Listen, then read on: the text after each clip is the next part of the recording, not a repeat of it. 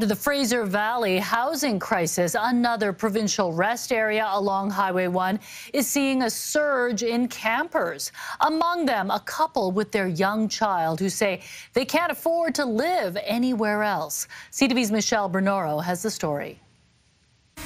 The Cole Road rest area next to Highway 1 is jammed with dozens of RVs.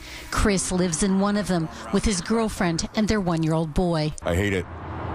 I'm embarrassed. I hate it. I don't like it. But what other option do I have? He says affordable rentals for the three of them and their dog are impossible to find. I was just looking on Craigslist today, and a two-bedroom place is like $2,800.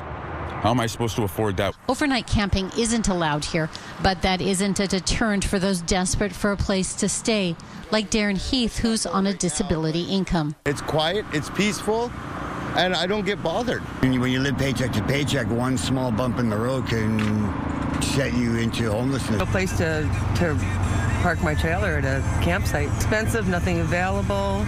I looked for like 8 months before I ended up moving it out here.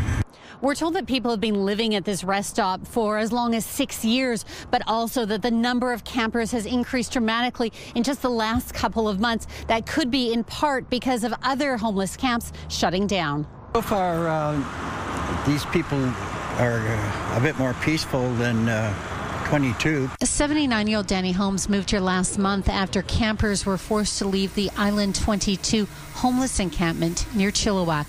This rest area sits on provincially owned land. The province says it's aware of long-term camping and knows more affordable housing is needed.